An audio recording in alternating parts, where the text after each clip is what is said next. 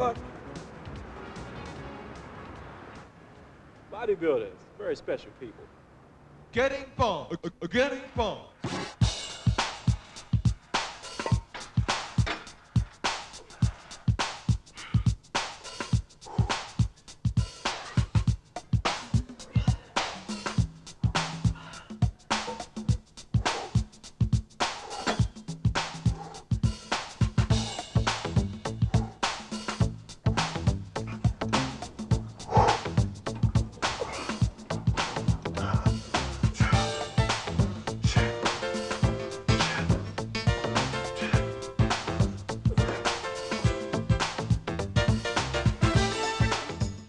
First of all, before we get started, I think it's very important that you understand that Vince Taylor's type of training techniques is not designed for everyone. It has taken me 7 years to construct my body, and through trial and error, I have found the best way to utilize equipment to make things work for me. Now, you understand that the bodybuilding is a personalized sport. Your personality in bodybuilding will determine actually how you train, how you prepare, and what your actual goal is from the reason that you are in the gym. So when you keep that in mind and you take that as a big circumference, Vince Taylor's goal was to perfect his body enough to compete with the best in the world. I have slightly achieved that success, but I'm still working on the ultimate. Now, in your particular case, a goal setting is very, very important. Now, being an individualist in bodybuilding, you have to understand how your physique works. Once you've understood the technology behind training the body, nutrition, and recuperation, the three major factors in bodybuilding, you'll too be able to construct your body to win and take you to the top. So with that, let's rock and roll.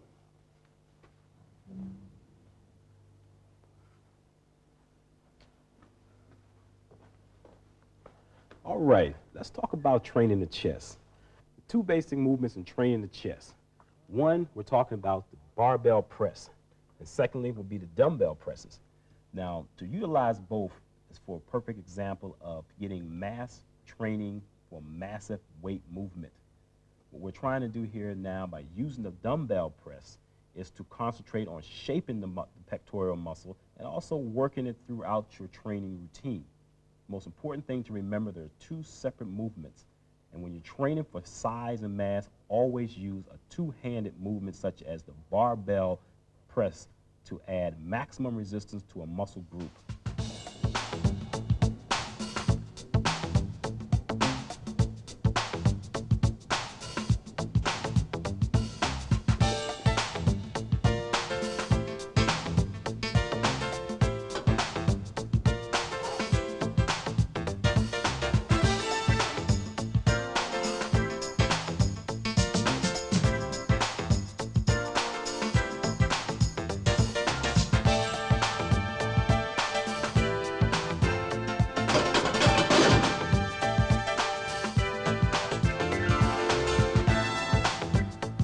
Chest get large. Robot power.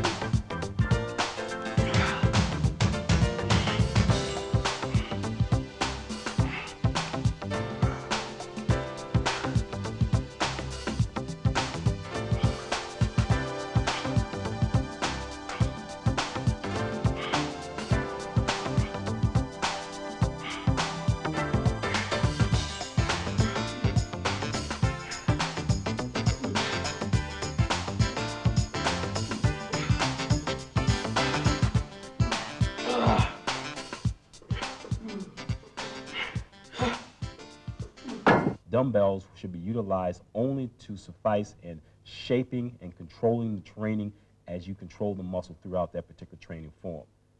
And that will take you right into phase by training your shoulders, because shoulders is also a pressing movement. Again, for mass movements, you need to utilize two-handed movements. Your overhead shoulder press is by far the best mass building movement that you have. Those can supplement that with also using the shoulder dumbbell overhead press. The same movement utilizing two different apparatuses for the same reason.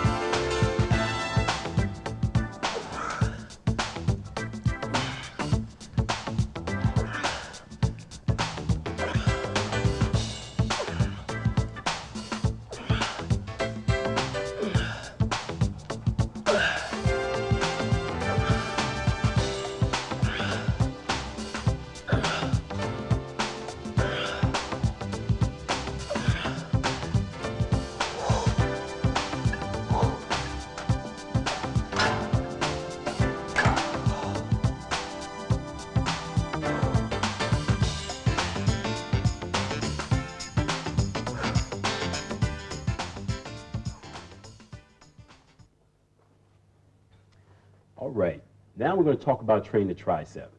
The tricep movement is also a power movement. It can also be used in training for shape, and you need both when you're trying to construct a perfect arm balance between bicep and tricep. Whenever you're involved in training the tricep, remember this one thing. Max movements are very, very careful. It could become a dangerous exercise to overuse weight on small muscle groups such as the tricep. The basic muscle movements that I prefer are the ones that I demonstrated in a few seconds. When you're using these movements, always remember to use the positive direction force against the weight under concentration, and also utilize the negative resistance portion of the movement. That will strengthen and also lengthen the muscle that you're training. So the tricep is located below your bicep, utilizing good strict form. I must always iterate, it's a small muscle group. It cannot take serious, heavy movement as far as weight is concerned. So always remember that in any movement that you're using, chest, shoulders, or tricep, use the comparable amount of weight to support that particular muscle.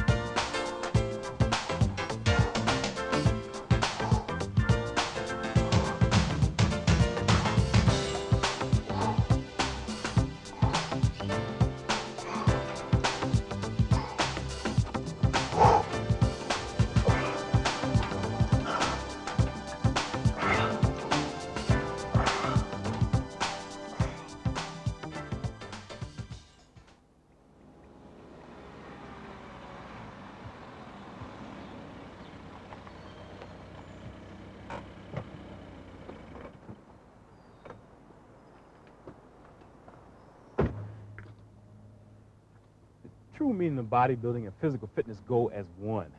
When you're in the gym, you're training the body, it's training the muscles. Therefore, when you're outside, you want to train the cardiovascularity part of the body. That's your heart and your lungs. Now, the aerobic type training are done in many phases. There's swimming, there's jogging, anything in a movement type of positions. So at this point, I would like to tell you now, one of my favorite exercises is running. So without any further ado, let's go take a run, okay?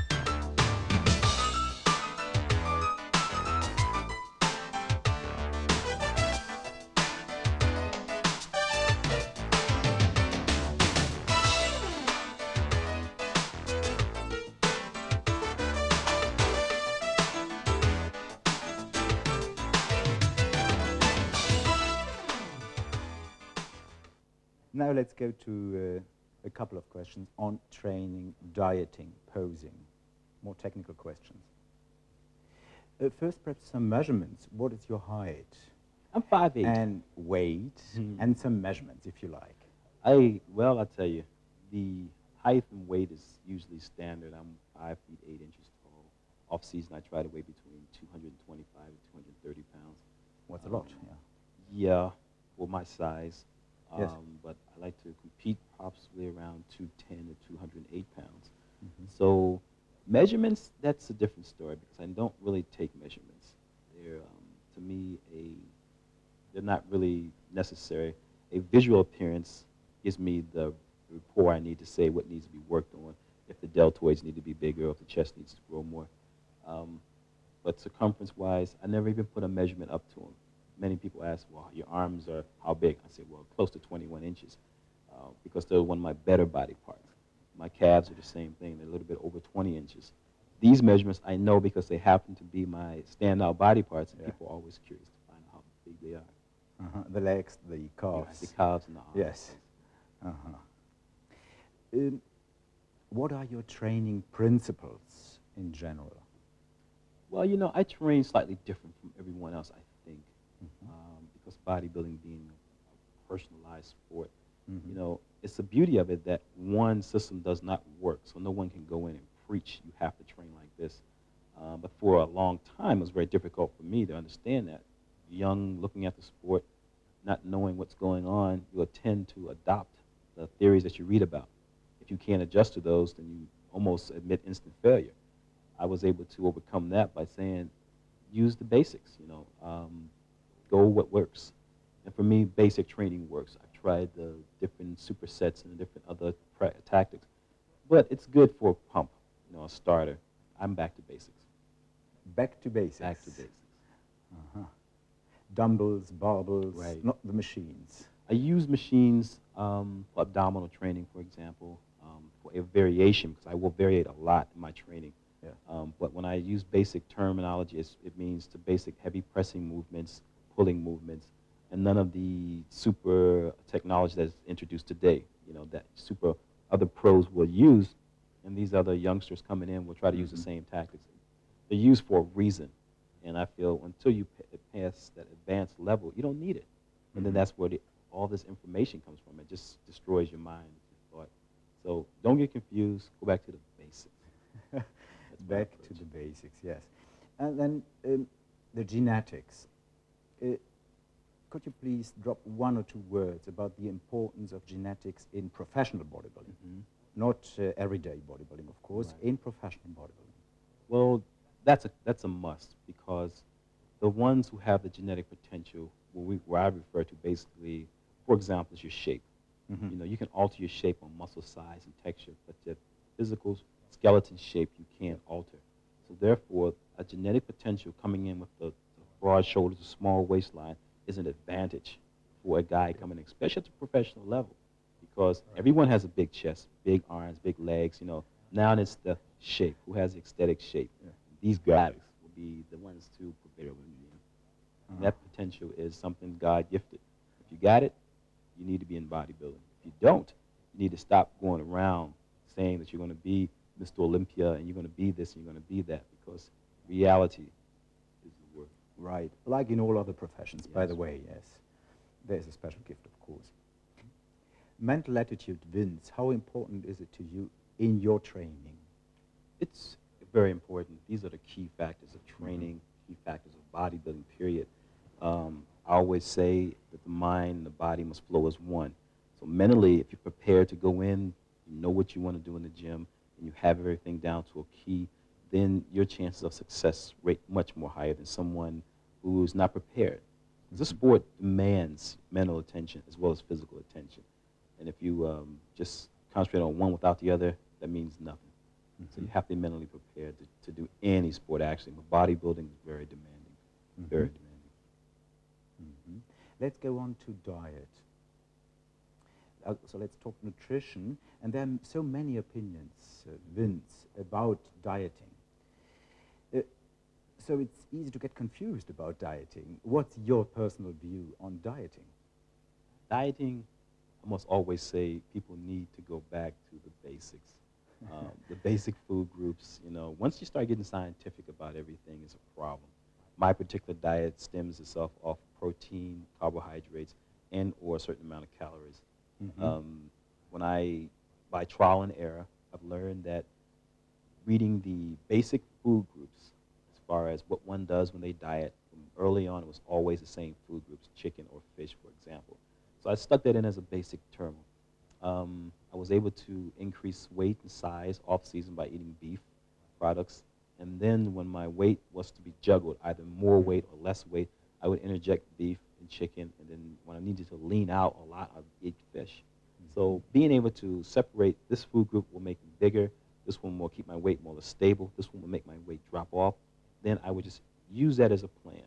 And it works for me. I'm not that strict as far as dieting is concerned.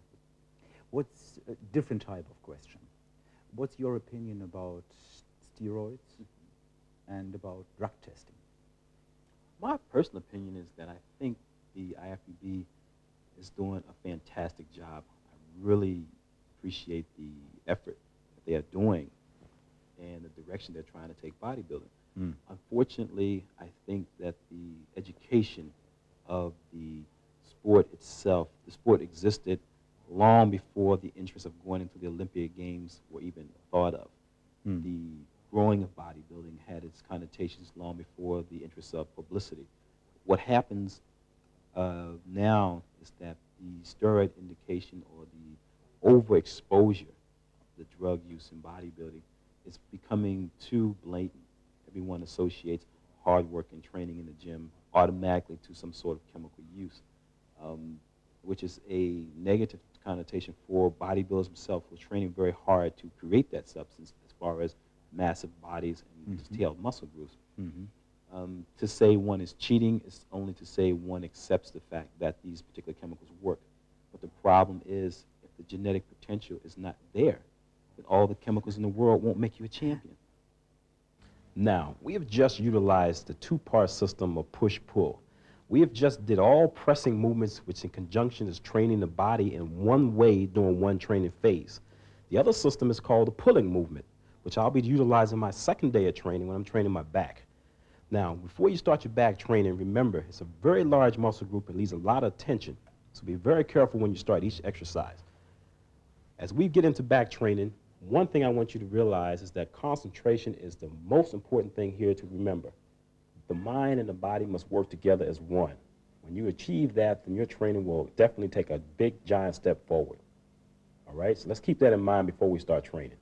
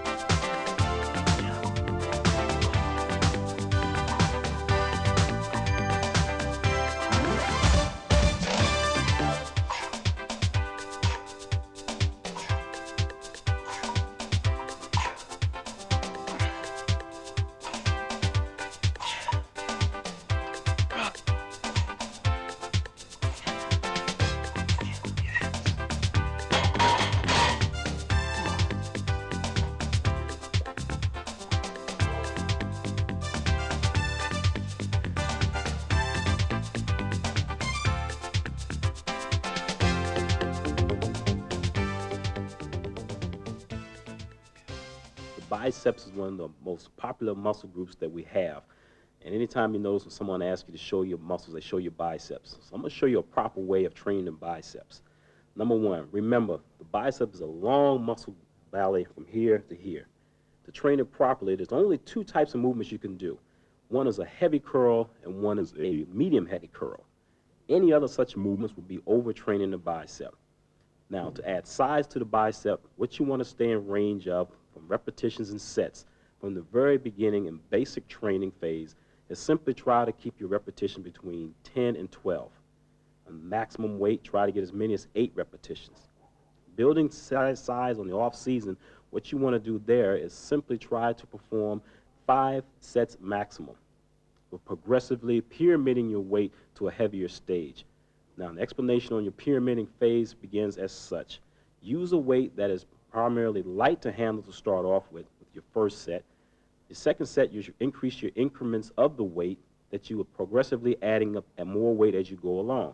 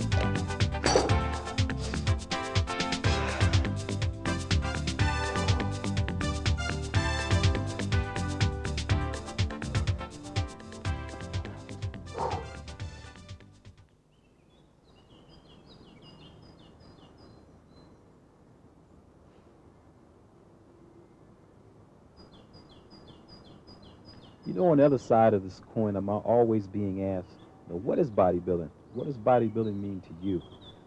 And I think the best way to approach that is to single out the three aspects of bodybuilding. It's a sport, it's an art, it's a personalized sculpturing, and of course, it's success. Many of us get involved in the sport just for the sheer glamour of wanting to be a champion. Those of us who will make it and those may not make it. But the thrill of it is putting the effort in that is required to be that champion.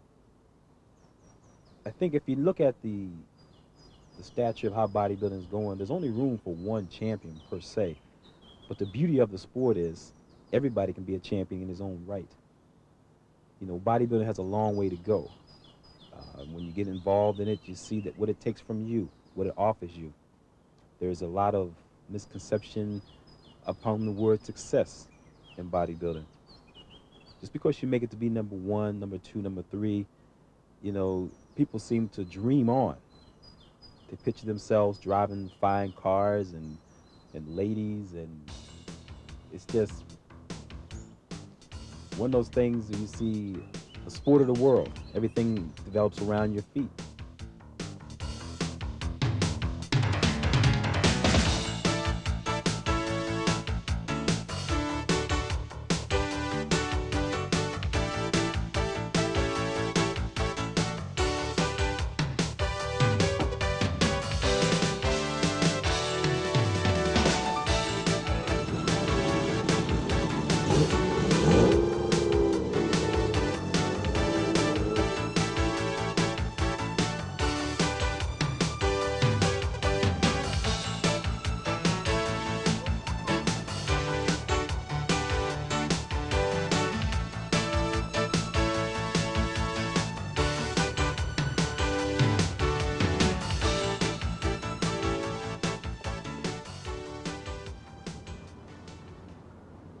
So now you see, for some, that is their sense of reality, because this is what they're training and working for. For myself, that's not reality.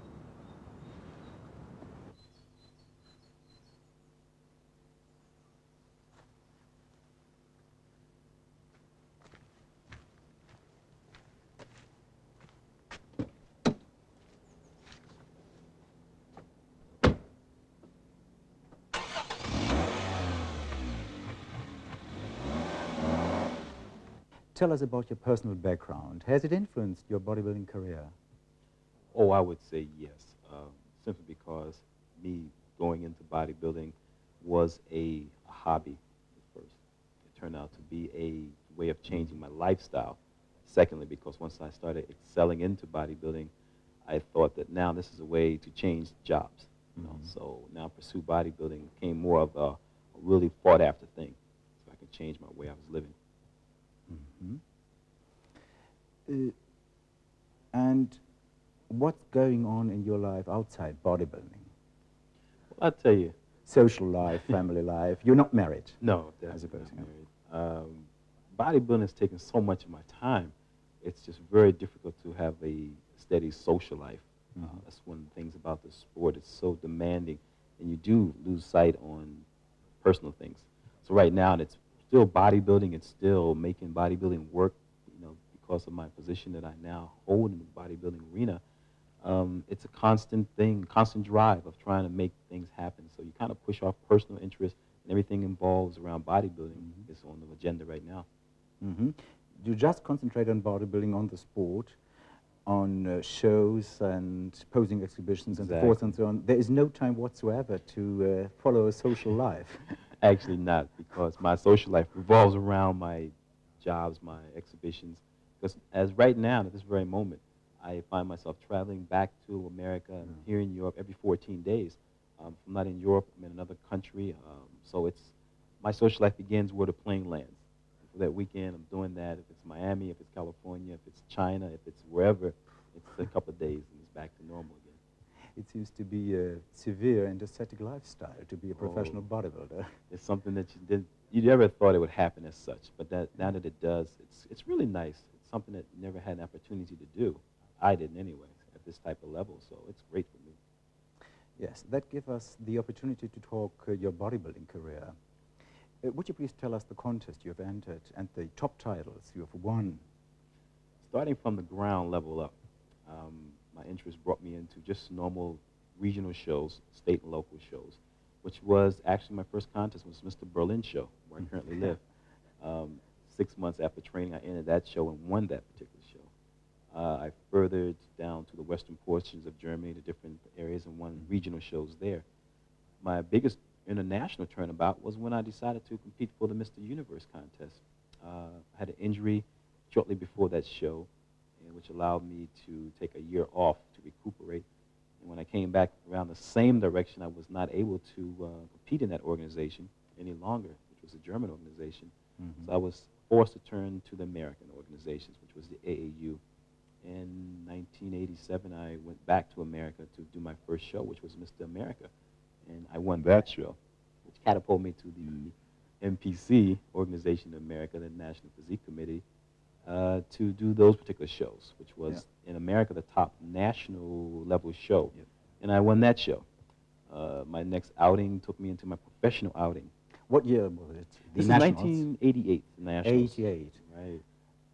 Winning Did that you win the overall? Overall. You know, I came out of nowhere. I must add, 87. I started right after Mr. America. I went to the Nationals. And I took 4th place. And I vowed to come back in 88, a different body.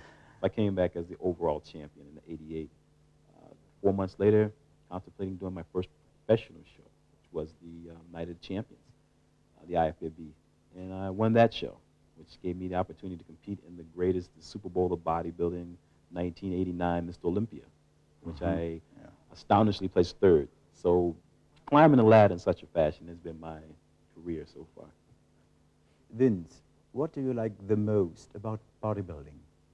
Oh, bodybuilding is a way of life now. It was an adventure. It opens up a lot of doors. You become somebody. It's just a whole abundance of things that come together, which I think is awareness of. You know, you all of a sudden you become somebody. Out of all the millions of people on the earth, people recognize you for what you do. And it's just exposure, I think it is. And if you could change anything for the better in bodybuilding, what would it be, Vince? Ooh, that's a good question. I would think the organization of bodybuilding to make it more feasible for not only the top 4 or 5 particular people in the world to make a living, but to stem all the way down to the top 15 or 20 people in bodybuilding.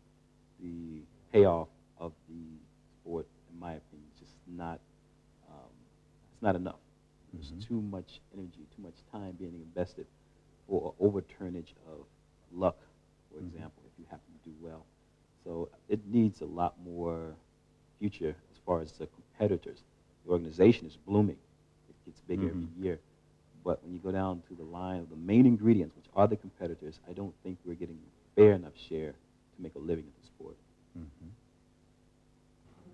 Now, we've just completed a serious back training workout. Our next movement is going to be working the calves. Now, you'll notice that the calves is a very, very hard training muscle. It's very stubborn. And the best way to train it is to put as much pressure on it as possibly can throughout the entire movement. And the best way to do that, I feel, is by utilizing maximum weight. Now, being that they're the calves and they're used daily, then utilize as serious weight as possible. For that purpose, I like to use the leg press machine. Here you can add on 500 kilos or more and train your calves easily. Using that type of training, you're right in the same area to continue on training your thighs. And when you finish 2 heavy body parts training very heavy like that, you want to kind of situate yourself in one area. So you'll see in a very few seconds.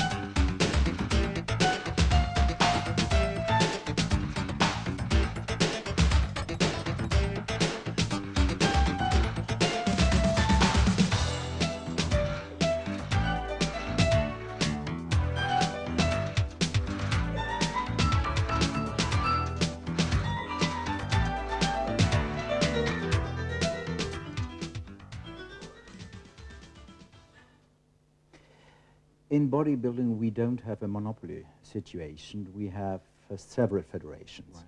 What are the advantages and the disadvantages of having many of them, some federations? I would think that the way the structure is now, most, or I would say the majority of the bodybuilders go toward the IFBB simply because there is a professional status to achieve from it. The goal of being in bodybuilding will be maximized by being in the top contest, which is Mr. Olympia. Bodybuilding's life, thanks to Joe Weider and Ben Weider, has been the greatest push of the IFBB. They've organized the sport, and they've got it to where it is today.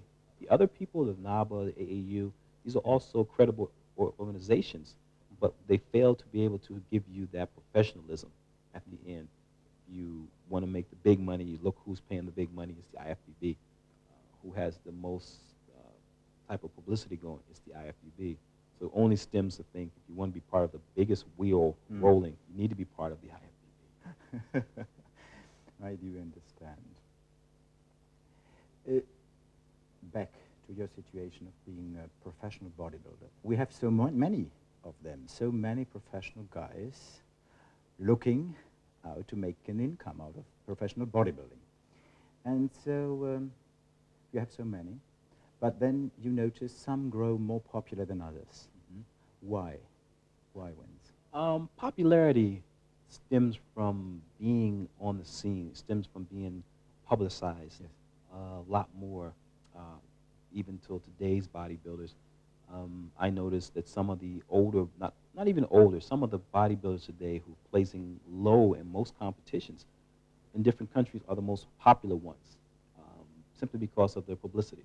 You know, they receive a lot of publicity, people are aware of you. They may not know anything about bodybuilding, but if an event comes to town and they see your picture on the paper, and it's, oh, this guy, although he placed 15th or 16th in the biggest show. Popularity stems also from the individual himself, his openness towards people, his charisma, his character. These things have a positive effect on the bodybuilder in the limelight that he may find himself in. It's nothing guaranteed. Again, there's a help from publicity if it's there, but if it's not there and you do well, whatever you do under the limelight for that moment, even in your posing, you portray a message. That message is, this is me, this is who I am, that sort of pull that you have on the audience. People remember that. You know? So then you become a question of, who are you? Who is this guy? He posed like this, or we spoke to him. He was genuinely a nice person to talk to, his personality. These things will make your popularity boom. And when that happens, you open doors for other things, movies, different types of ventures in life. So it pays to be a good apple and not a sour grape. And to the very end, let's play a free association game. I'll mention some name, and you give me your comments on them. Lee Haney. Oh, absolutely the greatest bodybuilder on this earth today. Definitely. John Brown. John is a charismatic teacher. I've learned a lot of things from John, and he's got a lot to offer. And Rich Gaspari. Richie, from what I've heard, we haven't had too many conversations, but I admire Richie's potential to be where he's placed himself over the years of bodybuilding, to make it to that point of being second in the world for 2 or 3 consecutive years. Very intense person. Shows you what hard work can do. You know, hard work, basic training, and the right attitude take you far beyond where your limitations are. Vic Richards. Big Vic, he's the type of guy that bodybuilders admire.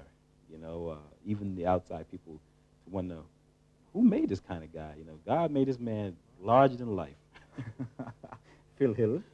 Phil's another incredible bodybuilder. Stature, structure, mass, excellent poser. Again, I have no really personal association with these guys, but I admire them from what they've done, what they do continuously. To be able to be on stage with these guys and to be placed ahead of them in previous competitions makes me admire them that much more because of that structure. It just must be a little bit farther.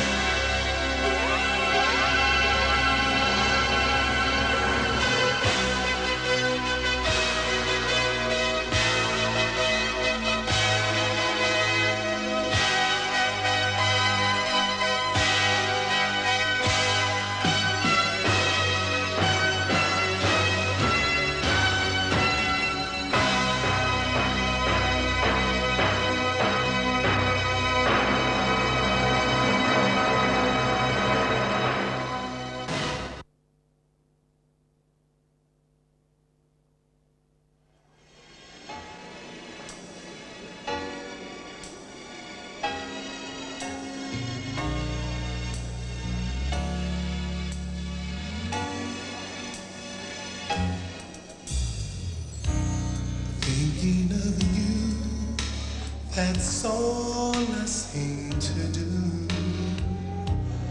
When you're not here, I long to hold you near. Baby, this time together we must spend. Holding you close, taking time to let you know. Tonight's the night we will share. Turn off the lights, come close to me. Tell me I'm all you ever need. Tell me it's not just a dream. And if it is, my heart believes that you are mine, and this is real.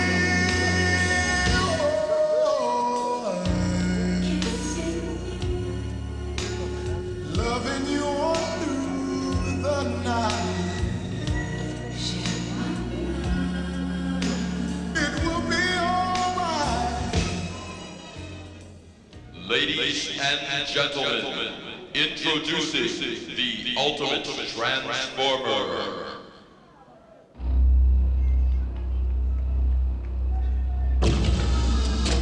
Step forward, please.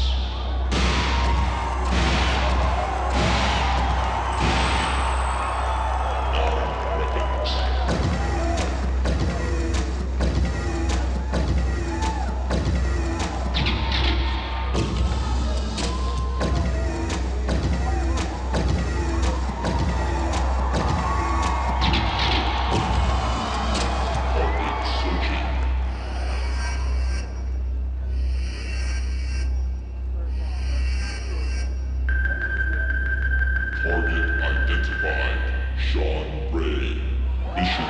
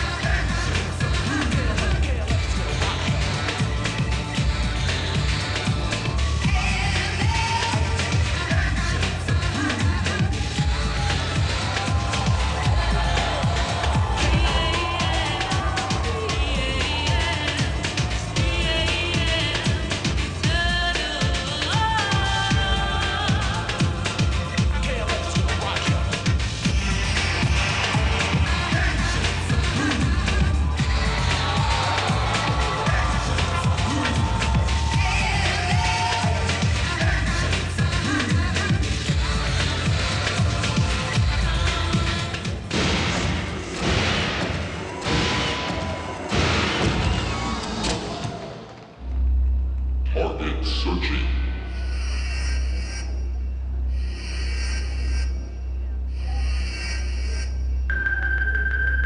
Target identified. The Labrada. Mission.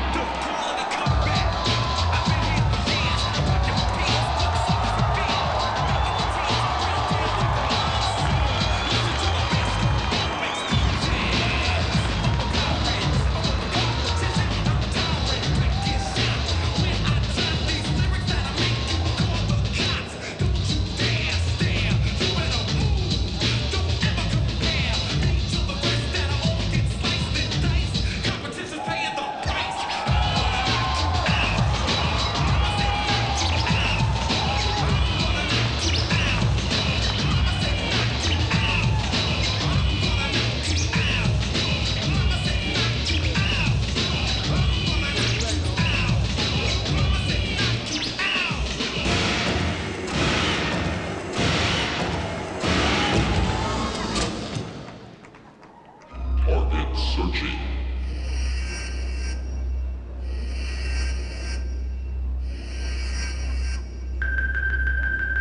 Target identified. The Haney. We are weapons. Abort charge. System malfunction.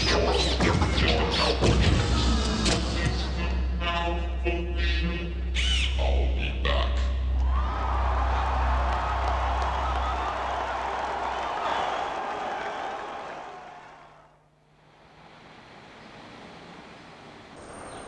go no place without my dumbbells.